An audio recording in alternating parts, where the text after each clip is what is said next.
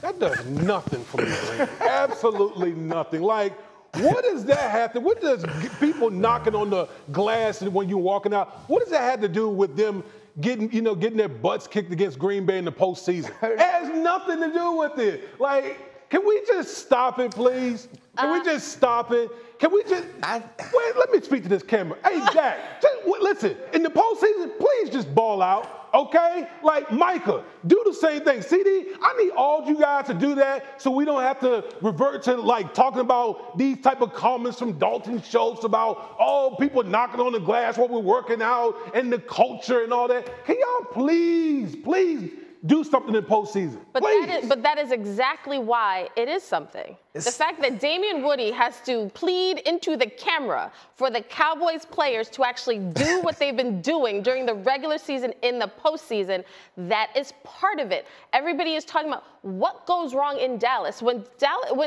Schultz talks about it's not like that at other places. There are things maybe internally that may lead to a distraction. Uh-oh, not the gun. Not the gun. D Wood looks upset. I got to make him. Go ahead. Keep going. I mean, that's part that I'm not saying what Dalton Schultz is saying is like the end all be all of what's wrong with them. But we are all looking for what goes wrong. Do they have a talent problem? Do they have a dog problem? Do they have an acceptance problem, which they accept being really good in the regular season, and then when the lights shine brightest, they fall off?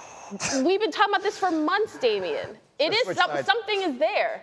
Got to even this up. You know what? First lady? What, Bishop? You know what? Tell me what. I am so disappointed in you. You're disappointed I am so disappointed in you. You are really trying to make this into something. I'm not.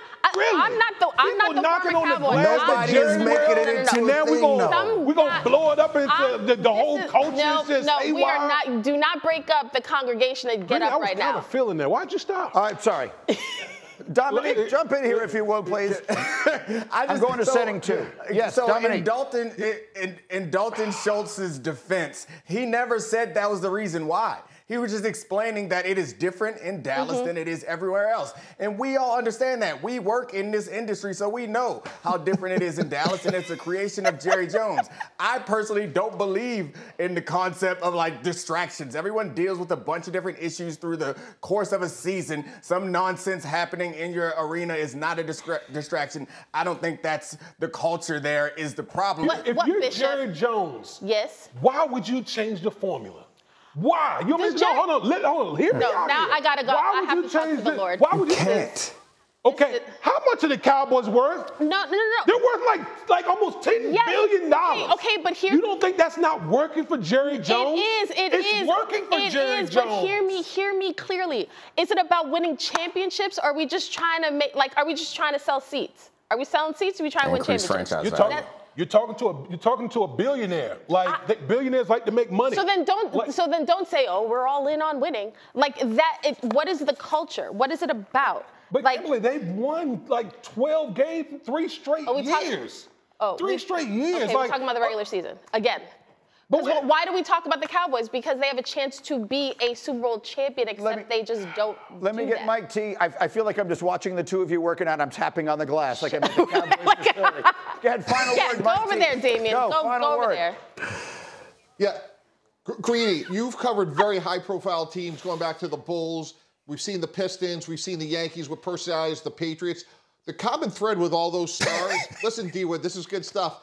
They've won in the postseason, and I think that's the part where this team has fallen short for the last 2 decades is without postseason success, they have not earned the right to have this platform, and I think that's where this big disconnect is. They're not the Bulls, they're not the Yankees, they're not the Patriots. They can't get to the championship game, let alone win a Super Bowl, and I think that's where a lot of this disconnect is, that they haven't earned the right to be on this platform. Okay, just want to make sure you're okay, big fella, right? We love you, and I just don't want you to be too upset. This is upset.